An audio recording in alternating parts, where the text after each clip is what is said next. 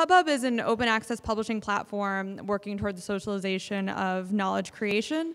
And so everything published within our current 62 communities on there is under CC BY license. All of our code is open and accessible for anyone who wants to kind of tinker with it and check it out. And it's currently in its 4th iteration. It began in 2015 at the MIT Media Lab as part of a project at the Viral Communications group there. And at the time, 2 graduate students kind of like looked around and said, wow, like everyone around us is not really working in ways that fit neatly into traditional scholarly publishing structures. So they were working across groups, they were gathering feedback during demos of their work, and it was a really kind of messy, nonlinear, open-ended process. So PubPub arose for use just within the Media Lab at first to help people work and publish in a way that reflected and even kind of plugged into their research process. So recently, I'd say within the past year, the MIT Press has gotten more involved in supporting and helping develop the platform for their own open access books and journals, and just in general supporting other communities on there. And so right now, 2 main questions are guiding our development. The first is how can publishers promote the open and collaborative nature of some research? And how can we also make work accessible worldwide in a way that stimulates discussion across disciplines and in real time? Let's see. This conference, actually, let me move around a little bit.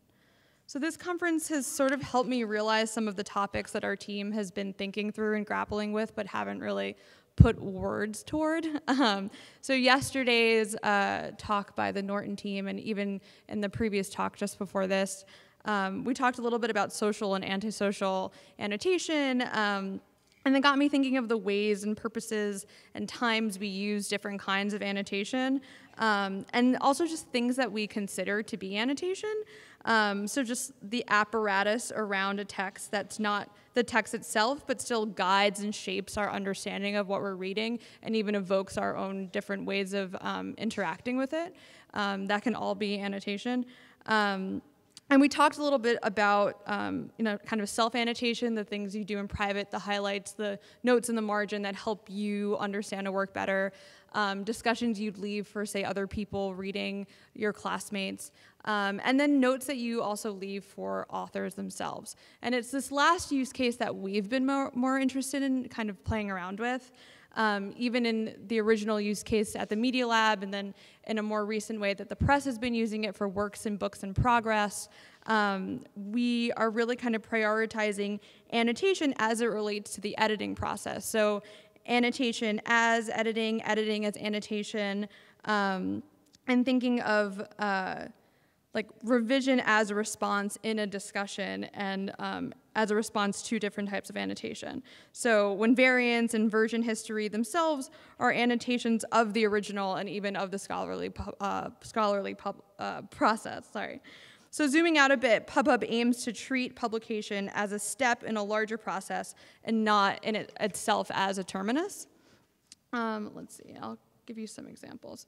So some of the platform's features treat annotation more broadly as all of the things around a text that comment on it and shape our understanding of it. And some of PubPub's features kind of prioritize these things. So let me just go to a sample article. Hold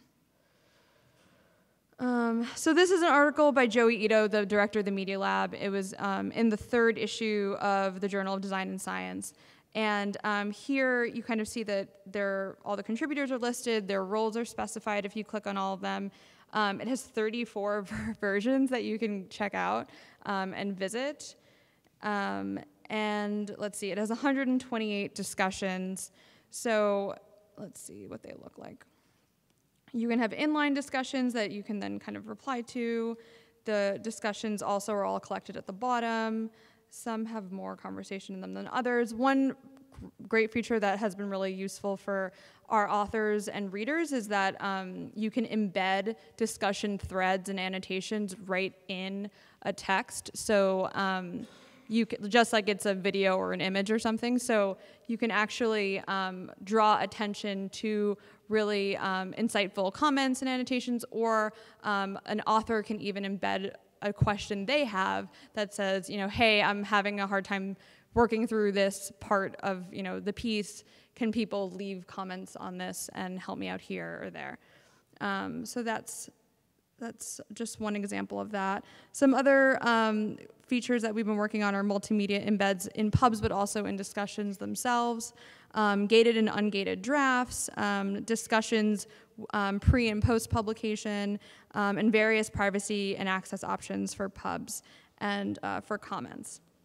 So our goals are really to create more links between creators and consumers, writers and readers, and to turn the process of creating a publication into part of what it can communicate, and therefore part of its actual value. And so up next for us, hopefully more collaborations with some of you guys here. We're hiring new people to help with our UI and branding, which I'll be the first to say needs a lot of help. And we actually have some exciting events coming up. So if anyone happens to be in New York this weekend, there's a launch event for a totally different type of PubPub community. It's a launch of Frankenbook for the 200th anniversary of Frankenstein. It's at Pioneer Works, and I can give you more information about that. It's a celebration of the book. It's a celebration of the tool, and it should be pretty fun. And on June 21st, if you're in Cambridge, the MIT Press is hosting a launch of a new initiative of the Media Lab and the press called the Knowledge Futures Group. PubPub will be one of two initial projects of the Knowledge Futures Group, and it's basically an incubator to incubate and deploy open source technologies that we're going to be starting. So there'll be some activities, some talks there, and I would love to see some of you there if you can make it. Please come by and ask me questions and set up some demos and things like that. Thank you very much.